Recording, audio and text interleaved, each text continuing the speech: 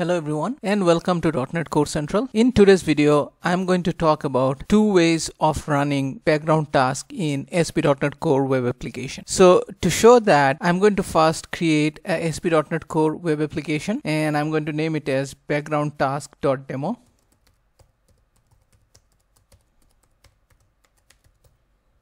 And here I'm going to select API and I'll keep ASP.NET Core 3.1. For running background tasks, we don't need any NuGet package or anything. It is part of the core ASP.NET infrastructure. So first what we'll do is we'll create a new class and I'm going to name the class as background printer. And this class will be responsible for printing an incremented number. So let's create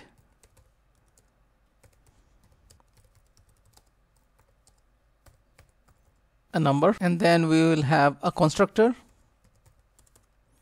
and in the constructor I will just inject the iLogger, which I'll use to log the output.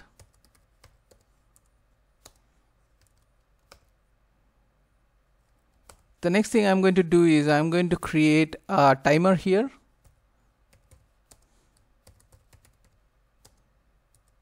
And then finally I'm going to derive from IHostedService. And I'll have to implement the interface, and the interface has two methods. One is a start async and second one is a stop async. So in the start async we are going to create the timer, so we can say timer equal to new timer, and then for the callback we can have an inline callback for the time being, and here we can just log in information printing from worker. And then the next parameter is a state, which is null for this example, and then the due time, and for the due time I'm going to use the time span, so I can say time span dot 0, which means it'll start immediately, and then for the period I'm going to say every 5 seconds. So this is my timer created, and then I'm going to say return task completed task, and this is the same thing I'm going to do here in the stop async method. So I'm going to say return task dot completed task, but here before returning I'm just going to log that the task is getting stopped.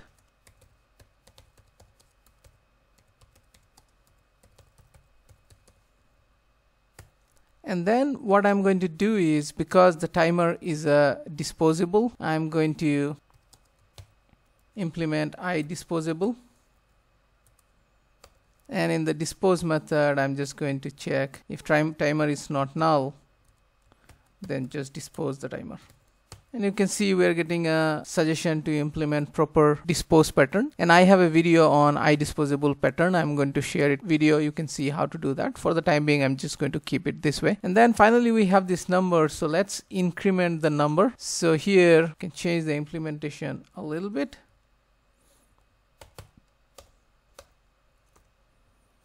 and here we can say I'm just using interlocked because just to ensure that if there is any multi-thread call it is not impacted, and then I can just print the number.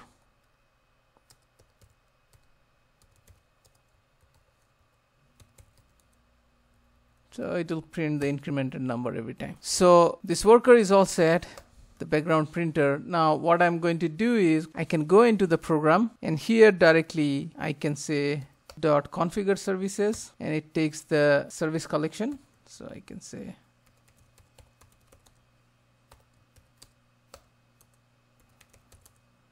.add hosted service, and for the hosted service I can give the background printer. So now the background printer will be added to the DI and it will automatically be started. Now if I run this application, let me make it into console and let's run it. So you can see this showed up, and here the background printer is printing. So first it printed number 1 here, then 2 and 3. So every 5 seconds it is incrementing and printing the number, whereas my service is up and running and it's executing on its own. So this is how in an ASP.NET application, this is the fast way of implementing a background job. Now we can change it a little bit just to show how the dependency injection will also work with the background job. What I'm going to do is I'm going to abstract the code of this incrementing number and printing into a different class. So I can create a new class and I'm going to name it as a worker. And here I can have a public void do work. And here the implementation might be a little bit different. What we can do is we can take a cancellation token and we can say while cancellation token dot is cancelled. While it is not cancelled, then we can use a logger.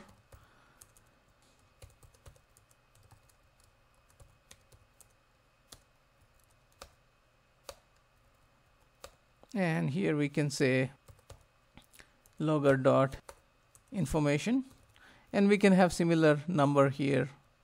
So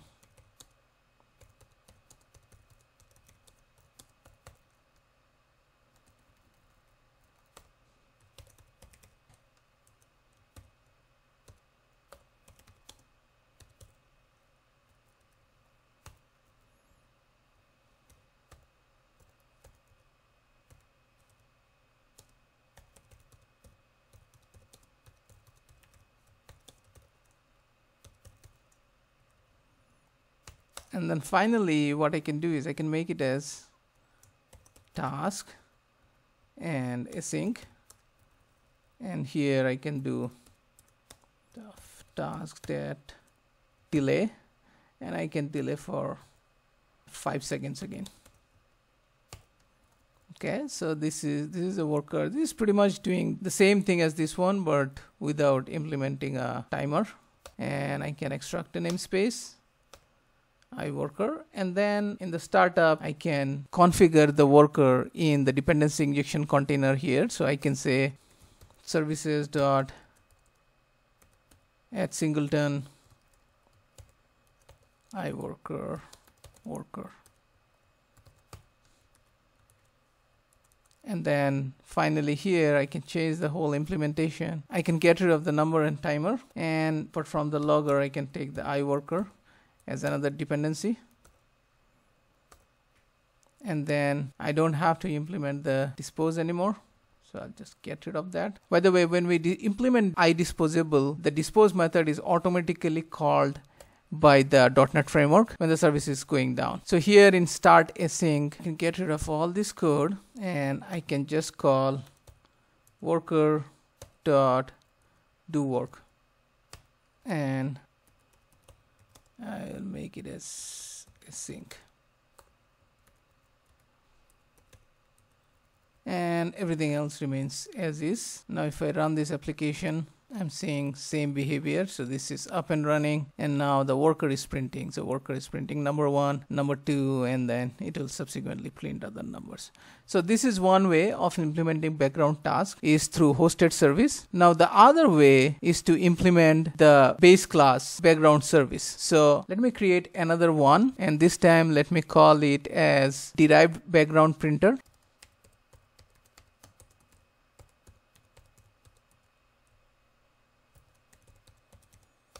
Now this class, instead of implementing the IHostedService, it is going to derive from a class called BackgroundService. And the BackgroundService has a single abstract method that we have to implement, which is execute async. And here you can get rid of this, and I'll define a constructor. And just like before, I can inject the iWorker.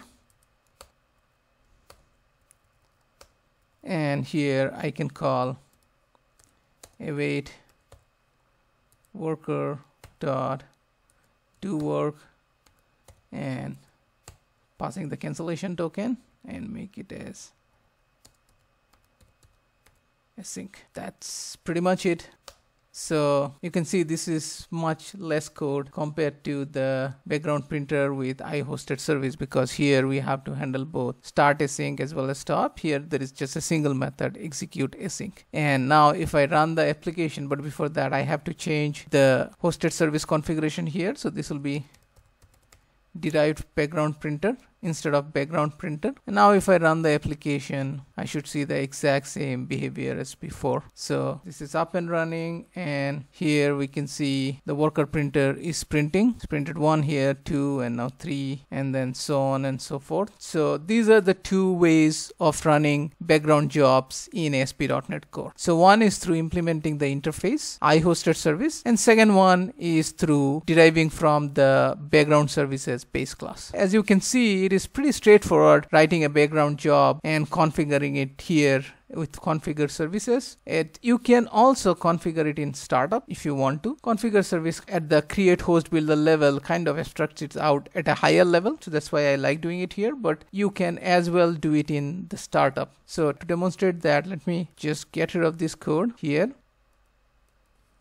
and in this place we can do services.add hosted service, and we can do the same thing, drive printer, and run. This will also give the exact same result. There will be no difference. So you can see number 1 printed starting, this is running, the number 2, and then it will continue printing the number as long as the application is up and running. Let me just undo this and get back to the previous implementation where I'm directly configuring it in the program file. So these are the main two ways of running background services in ASP.NET Core. One is implementing the IHostedService, implementing the start async and stop async method. And the second way is deriving from the base abstract class background service and then implementing the abstract method execute async. And as you can see, it is tightly connected with the dependency injection container. So this can be just for running the class, whereas the logic can be implemented in a worker separately. So that's all I wanted to cover today. If you like this video, please give me a thumbs up.